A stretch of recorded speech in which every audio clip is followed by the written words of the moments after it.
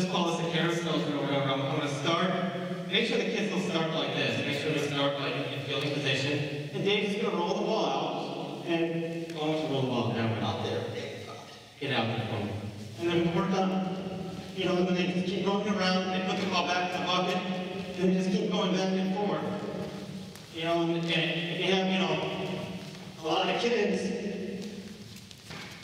you can really kind of get a good workout here. If you had, you know, 10 kids, it's a lot easier.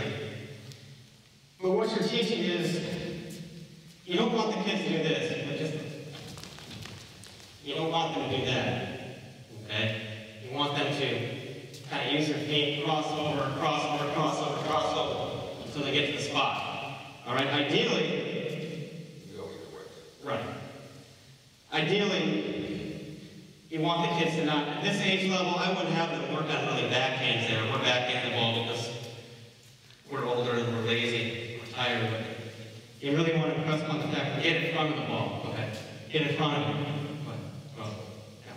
Get in front of it. That's where you really want it.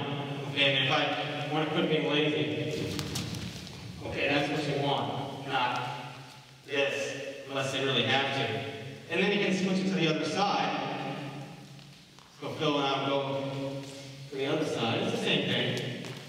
You know, we're just going to work hard on making sure that we're there.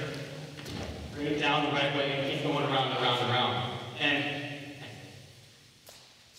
as the kids get better and better at it, you can stretch it out further and further.